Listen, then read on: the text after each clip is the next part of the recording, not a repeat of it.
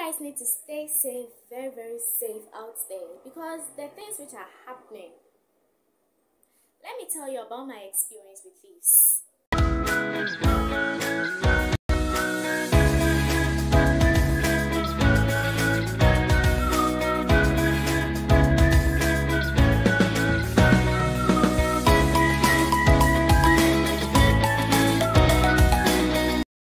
Hi guys, welcome to my channel. If you do not know who I am, then hello, my name is Ellen, and please view, subscribe, share, comment. Yes, this is a story time about my experience with thieves. Yes, I had never been, I've never even seen a thief before.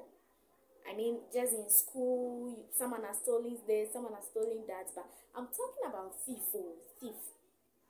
thief, crumb for. I had never seen some before. If okay, on TV, yeah, fine, but say face to face like this, a thief near human being is like I had never seen some before. So somewhere around April, May, I was working in a TV station by then.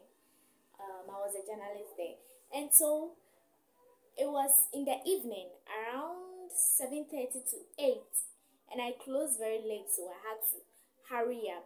And where I usually stand and wait for car that day, I don't know if because it was a holiday or what. You know, journalists, we work 247. Holiday or Saturday, or you have to work. Yes, I don't know if because it was a holiday or what. Can you believe no car? I was staying at Kaswa, no Kaswa car was passing. That's the reason that I even kept long, because I went to stand there somewhere 7 o'clock in the evening.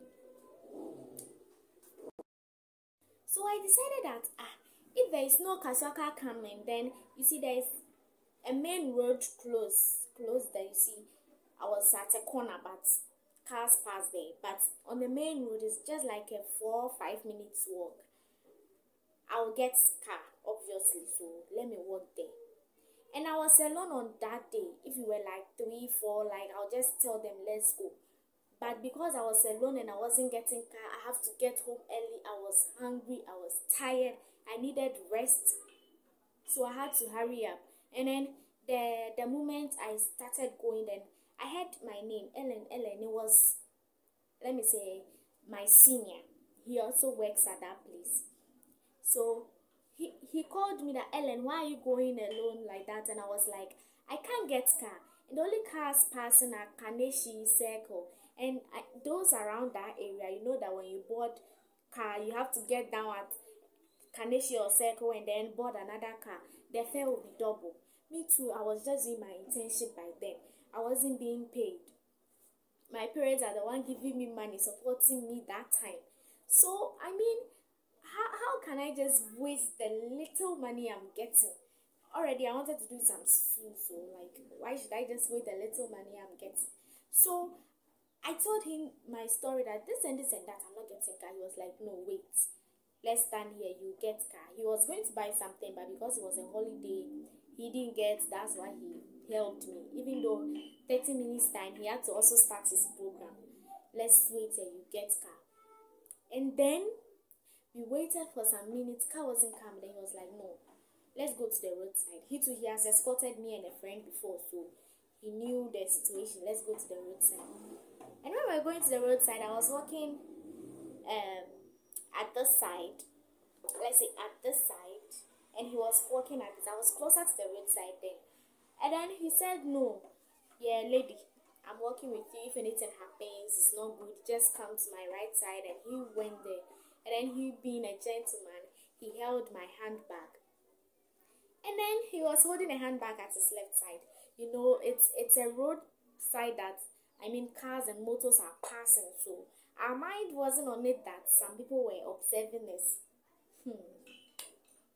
The moment we started walking, chatting, we heard a motor coming from behind.